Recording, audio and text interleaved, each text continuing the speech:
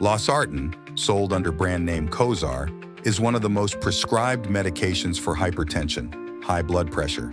It is also commonly used in the therapy of kidney disease and heart failure. Here are some common side effects and important information to keep in mind. Cough.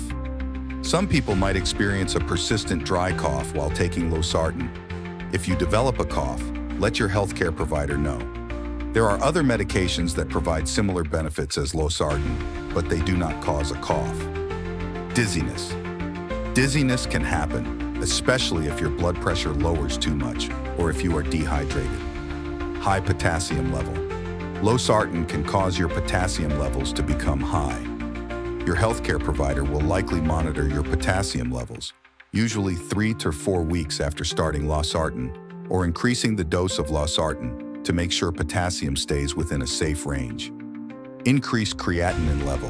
Creatinine level can go up, and this sometimes indicates that the medication is actually working.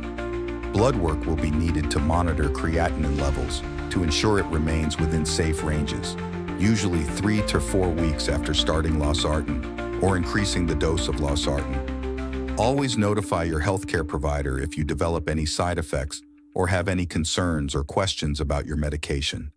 They can provide the best advice and support for your specific situation. This video is purely for educational purposes. Patients should not change medications without consulting their healthcare provider. This content was prepared by Dr. Lukasz Kiljanek, Board Certified Nephrologist, Hypertension Specialist, and internal medicine physician with extensive experience in treating patients with hypertension. Remember to subscribe to my channel for more tips on how to improve your health.